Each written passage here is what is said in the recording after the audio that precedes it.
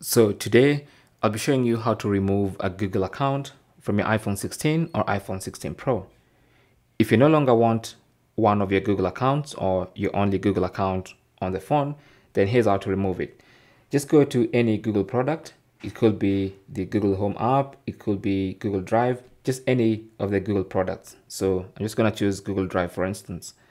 So tap on the profile icon in the top right corner and then select manage accounts on this device.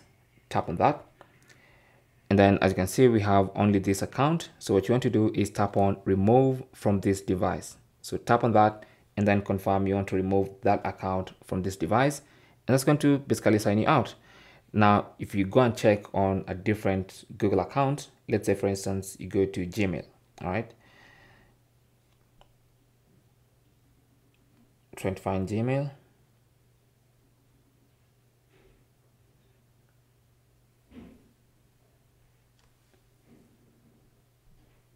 It is, just tap on it, and as you can see, we are signed out because that account has been removed.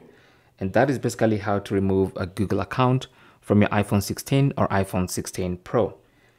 If you found this useful, don't forget to leave a like and even subscribe for more tips. If you have any comments or questions, feel free to leave them down in the comment section, and I'll talk to you guys there or in the next video. Good luck.